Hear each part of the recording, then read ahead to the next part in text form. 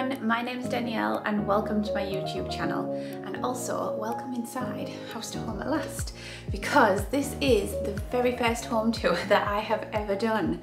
It's been a bit of a long awaited one and so many of you have asked about this, so I thought, why don't I finally start off my YouTube channel and kick it off with a home tour. Now this one isn't going to show you where everything in the home is from, because if I did that plus the renovations plus the tour, we would be here all day, so that is going to be in a separate video. Now this one is going to take you on a tour all around so you can get a better idea of the layout, which rooms flow into which rooms, and also you can see the changes that we've made, because when we bought this house it was really old, really dated, and we have managed to transform it into our gorgeous family home, which we really love. Now, if you have followed me over on Instagram, where I have been for the past 2 years, and you've come on over, then thank you so much. And if you're new here, then welcome. But please make sure that you hit the subscribe button so that you don't miss out on any more of my videos. Now, I am going to take you over back to the front door and I am going to start the home tour.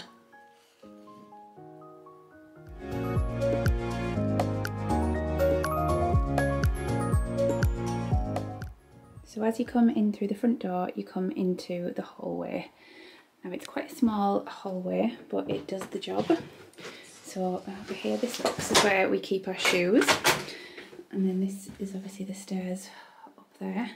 Now I'll show you a view from the stairs looking down, because you'll probably get a better idea of what we've changed here. I'll take you up here and turn you around. If we go up the stairs and look this way. So this hallway used to have a doorway just here, and it was really old wood, really dark colours, the flooring needed changing, everything needed changing really. So this is what it looked like before. So as you can see, we blocked up that doorway, which was through to the living room, changed the carpet, had the walls all re-skimmed, painted the woodwork, just really brightened it up and replaced the front door. So I'll take you down now and into the next room. So from the hallway, you come straight into the kitchen.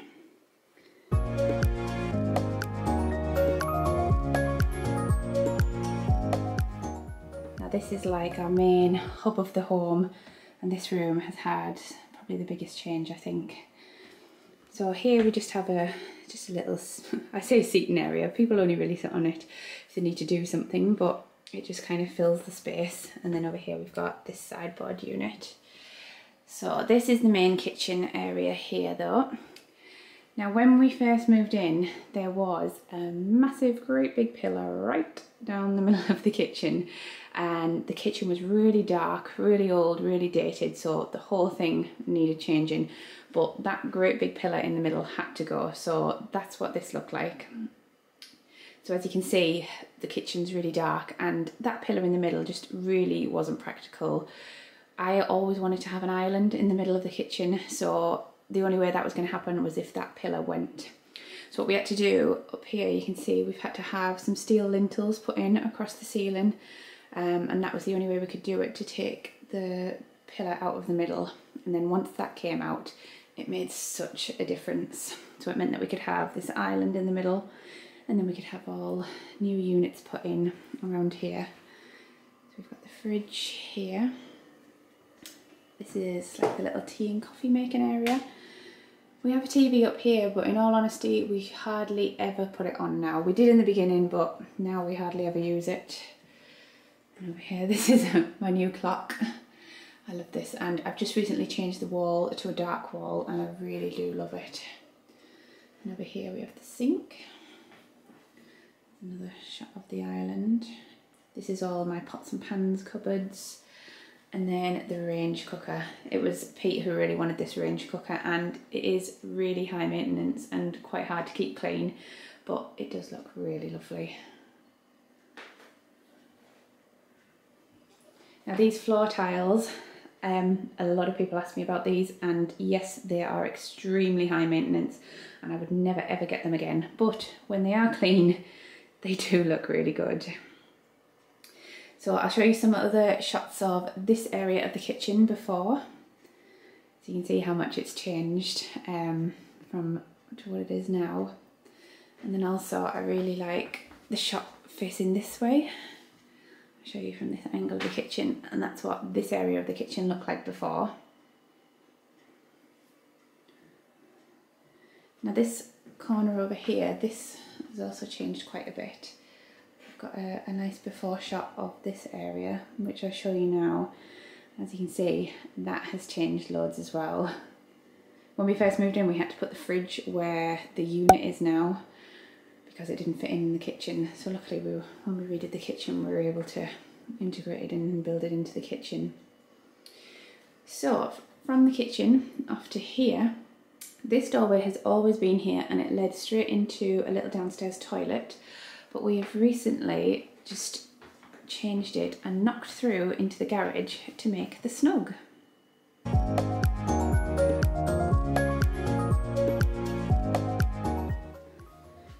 So as you come through here, this used to be a wall straight across here, and that was the garage behind it. So we've knocked through and changed the garage into the snug. Now this room originally was just going to be, that's why we called it the snug. It was just kind of a cozy room, chill room. You've got the telly there if you want it, kind of whatever you want.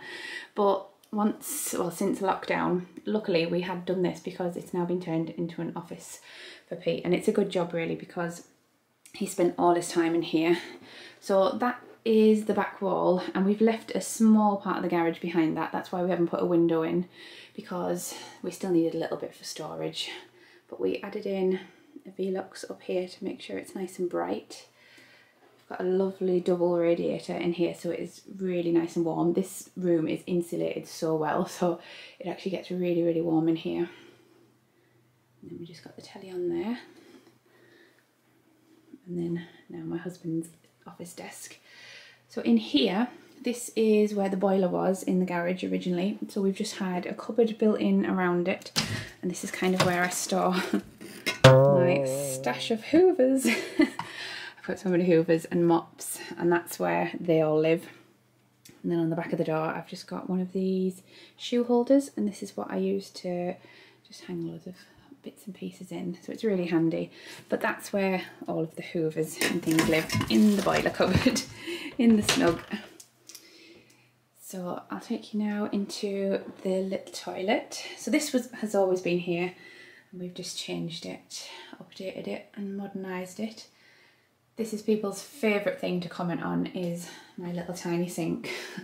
Now, in all honesty, when I ordered it, I didn't actually measure it to see how small it would be. I saw it on the website as a small sink and thought that would be perfect. So it is a tad small, but it is only for washing your hands, so it does the job. But I will show you now a before picture of this downstairs toilet so you can see the changes that we've made. It used to be so old-fashioned. I did kind of try and spruce it up a little bit as best I could before we did the full renovation, but it definitely needed doing. So taking you back through from the little toilet takes you back into the kitchen. This is just a doorway into the alleyway, and also another way that you can get into the garden.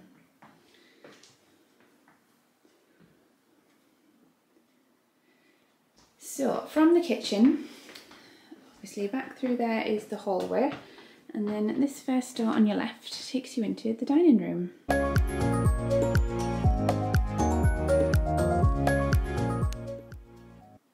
Now this room hasn't really had many sort of changes, it's mainly just decor, but we have changed the doors at the bottom because we did have some really old white patio doors which were letting in such an awful draft, and it was so cold in here, but we've had those changed for bifolds. And then the rest is just really decor, just changing the flooring and the walls. I don't think I have a before shot of this room, but as you can imagine, it was just a room really with some white French doors. So it's a bit miserable today, so I wouldn't take you straight out into the garden, but the garden has had a big change as well. So this is where our hot tub is, and then I'll open this up and take you, just show you out here a little bit. So this is the before shot of the garden, as you can see, it looked completely different. We've had a patio built down on the bottom there, which is where we have a day bed and the table and chairs. We've also added in the shed, built done all the borders around the side, just really tidied it up. And then on this top patio here is where we have a couple more outdoor seating chairs and the fire pit table. That over there is a pull-up bar, and that was our lockdown project. Well, not ours, Pete's lockdown project. But this garden has taken the whole time since we've lived here to do, and I think this summer is the only summer where it's actually been finished.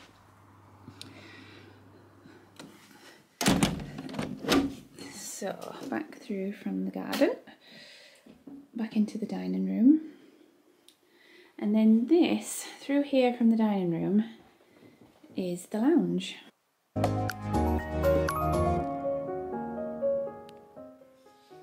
So this is the living room, and I love this room so much.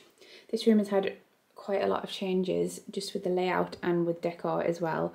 So this is the living room when we first got it. As you can see, it's really dark in colour. We have that dark red feature wall on the left, and there is a doorway next to the window.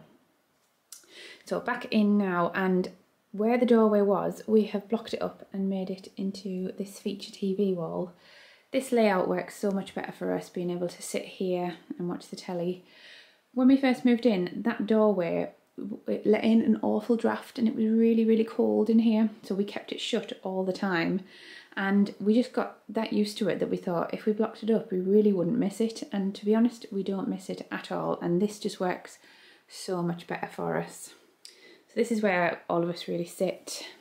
Over here, we have our beanbag chair, which does get used a lot. We normally sort of drag it over here to watch telly with. And then we've got this chair here, which, to be honest, only ever gets used when someone comes over. None of us ever sit in that, but it filled the corner. So I'll show you a before shot of this area. As you can see, that's where we had the TV unit, and that's where the TV used to be when the couch was sort of in this corner over here. So this room has had massive changes, just new decor, nice new bright carpet, and I love it so much. So when I take photos, I always stand in this doorway looking in, and people always ask, how do you get there? And so that is through from the dining room, and that's the kitchen back through there. Back through from the dining room, we'll go back into the kitchen. One last little look at the kitchen.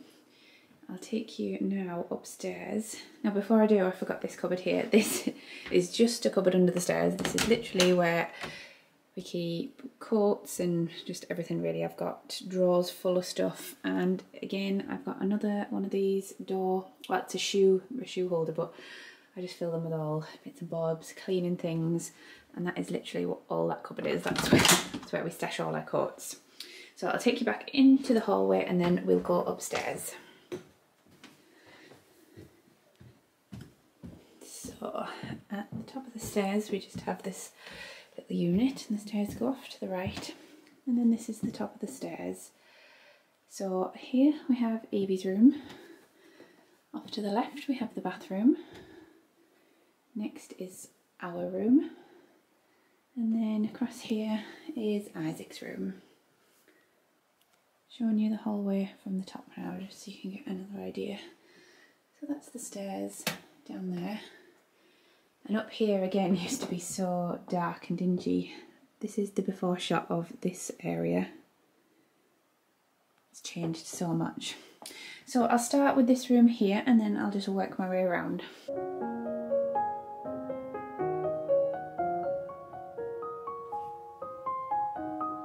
So from the left at the top of the stairs is the bathroom.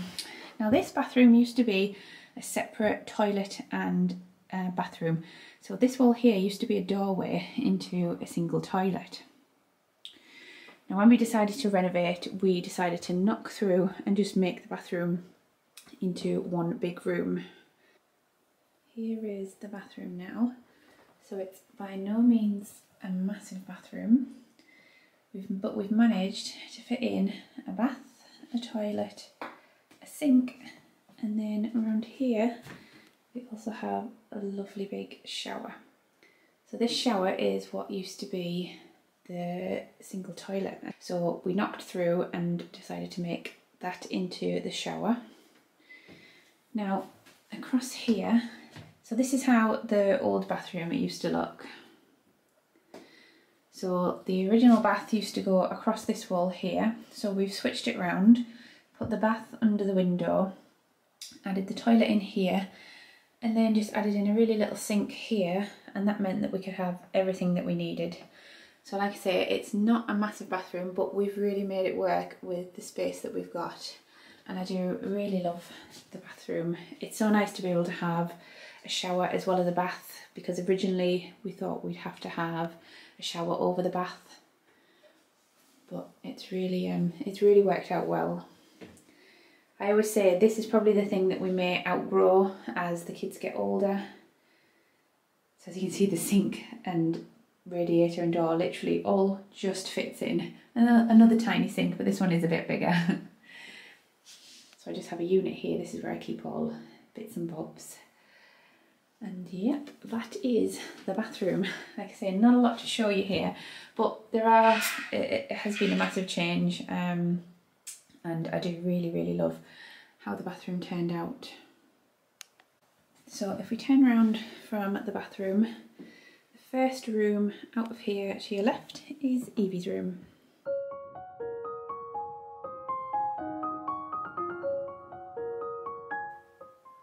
So this is the most colourful room in the house and such a gorgeous girly room.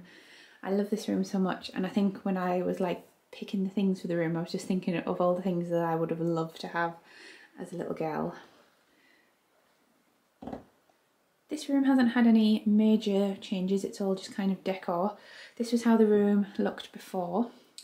So it was just kind of old carpet, old walls. It needed some new wardrobes, which was changed here, even though these do actually need replacing now because the doors have broke, but never mind.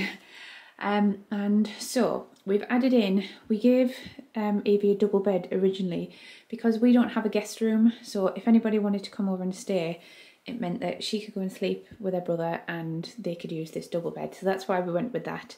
But obviously it's gonna grow with her as she gets older, so it was practical.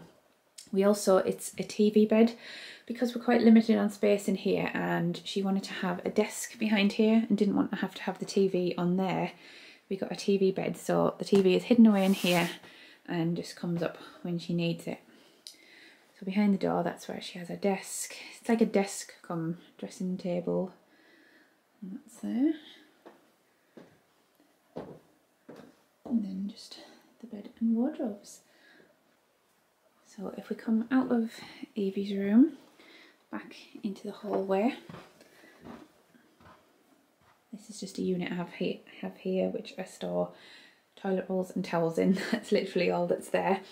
And then the next room is our room.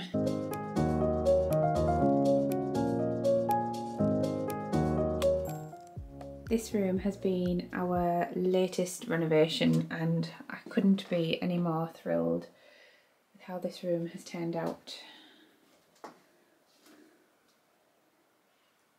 So originally in this room, this back wall here was where the bed used to be. So that fit a king size bed and 2 bedside tables, and that was it. Literally it just squashed in between the wall here and here. And we decided that we would really like a king size bed. So along this back wall used to be completely fitted wardrobes, which I'll show you here. So we decided to rip all of those out so that we could switch the room around and have a king size bed on this wall, and then have the wardrobes on the opposite wall. So it works really well, and I'm really pleased. So over here we have the TV, which is on a pull-out bracket, so it does actually pull out and around for when we're in bed wanting to watch telly. And then over here is my dressing table. So again, it's not a massive room, but we've managed to fit everything in, and it all just works so well. So as we come out of our room, Then if we go off to the left again, this is Isaac's room.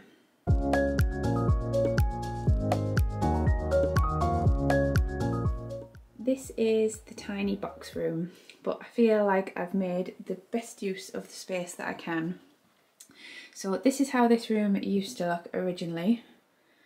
Now, once he was old enough, I knew that a cabin bed would be the perfect kind of bed for this room because it's got loads of storage underneath, which frees up loads of floor space. So under his bed, we've got a chest of drawers, we've got this lovely desk which pulls out.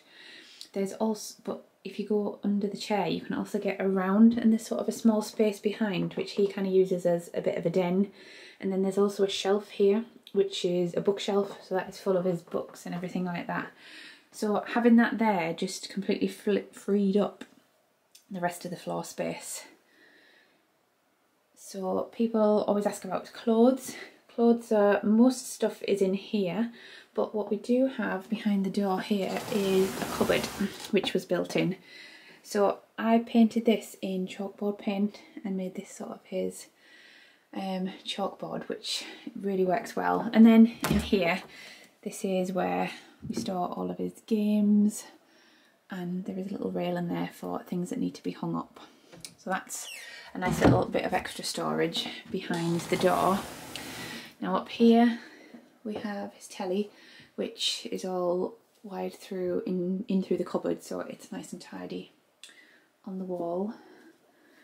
At the moment we've kind of got a little bit of a Harry Potter theme going on with his prints and things up here, but because we went for the monochrome theme, it means you can just sort of switch up and change everything, you know, to anything he wants. He's got a mix of everything at the minute, really. He's got the sloth bed in, and it all just works really well. So although it's the smallest room, it's definitely one of my favourites. As we come out of Isaac's room, we're just back into the hallway, and then that is the end of the home tour.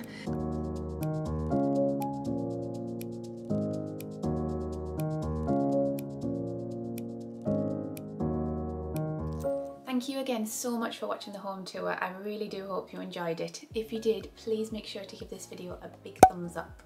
I hope it's given you a better idea of the layout of the house and which rooms flow into which rooms. I know I'm really nosy like that, and I like to know a little bit more about inside of people's houses, so hopefully this video has done that. Also, please make sure to hit the subscribe button so that you don't miss out on any more of my videos. I've got lots of exciting stuff coming up with autumn and Halloween and Christmas, which is my favourite time of the year.